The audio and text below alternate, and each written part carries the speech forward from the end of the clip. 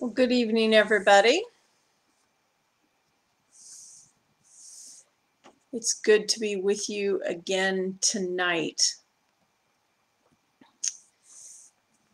As we gather at the end of our days, I just want to tell you that tonight we're talking about friendship and our best friend, who is God. And so as we gather as friends at a distance, if you want to say hello in the chat to one another or add your comments or prayer requests, you are always welcome to do so.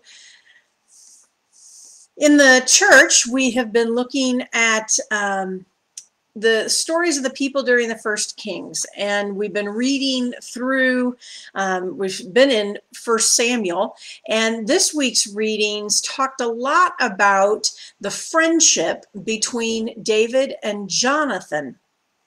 And we hear things like, hi Diane, we hear things like David and Jonathan were one in spirit, or Jonathan's soul was knitted to the soul of David. That's in 1 Samuel 18, verse 1.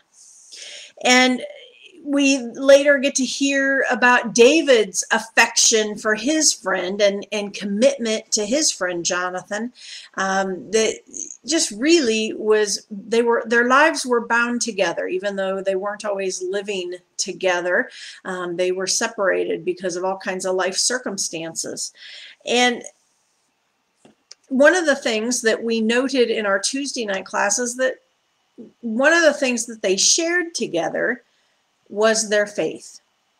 They each, Jonathan and David, each had this tremendous faith in God, that God had done good things for his people, that God was still doing good things, and that God would move on their behalf.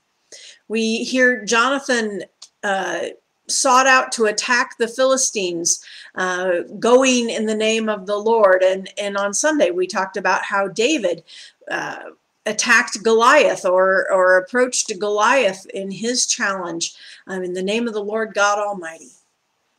And so tonight, I thought rather than read out of the 1 Samuel readings, I would read out of Psalm 145. And Diane will know because, well, no, I'm sorry. We used Psalm 145 in our symphony. We went to the symphony nursing home this week and talked with them about it as well. And it's just a powerful song of praise that was written by David. And so it gives us an idea of David's faith and tells this beautiful story of who God is. So let me read from Psalm 145. I will exalt you, my God and King.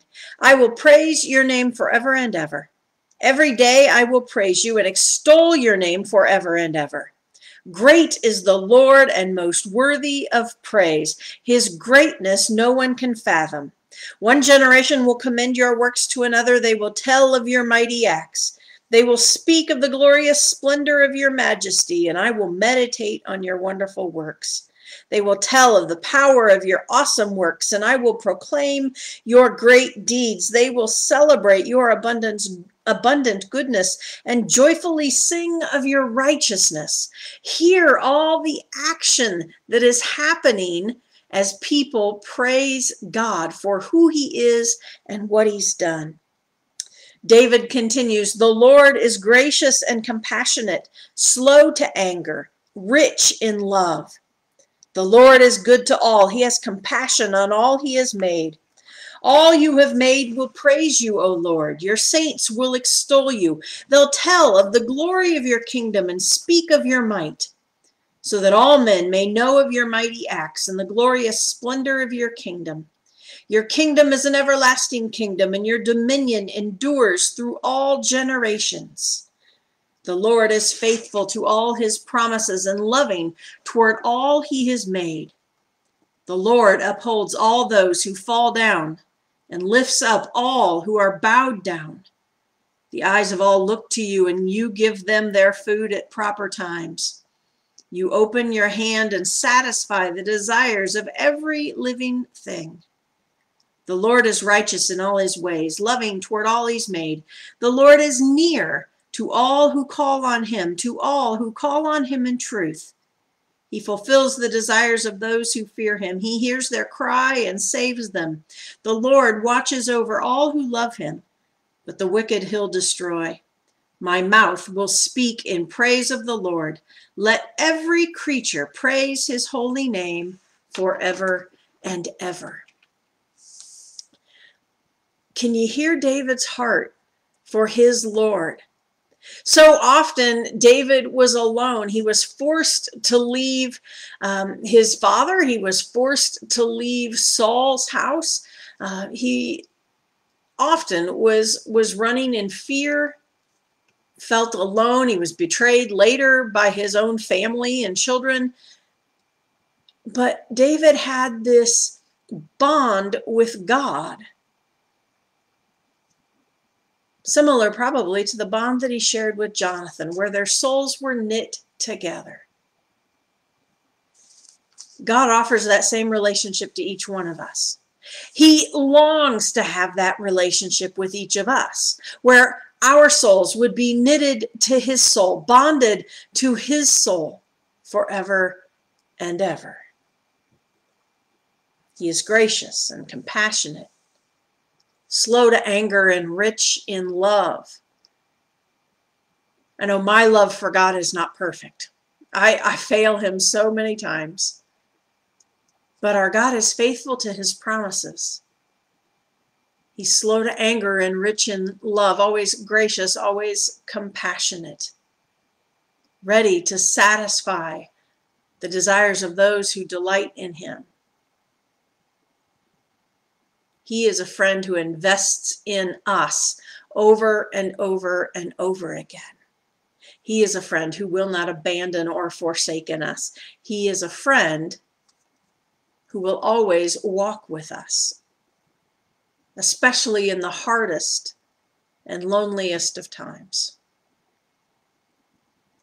So as we close our days together, may we too be speaking of his glory, and extolling and exalting him. May we be putting our trust in his gentle hands. We usually like to close our time with prayer together, and I don't see any prayer requests in the comments.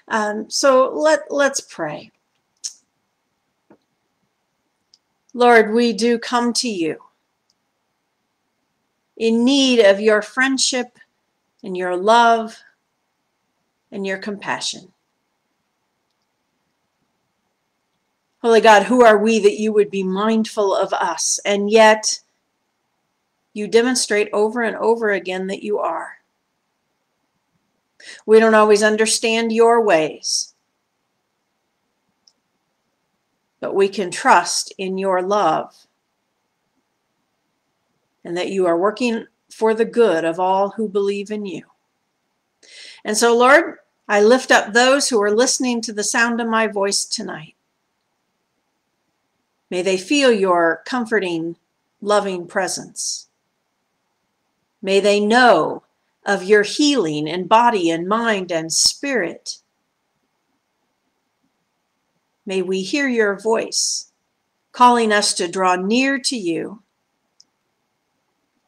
And may we hear your voice sending us out to share his love with others. We again pray for the He Stand family as they continue to grieve Terry's loss. And we pray for our own congregation and our neighbors in the community that have been so affected by his tragic death. Lord, comfort your people and lead us in the pathways of peace. In the name of Jesus we pray. Amen. And we do echo Jayan's prayer to pray for those that were in the collapsed building, for loved ones who are now dealing with all that has come after.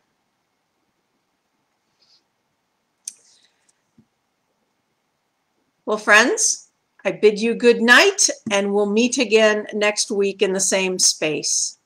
Peace.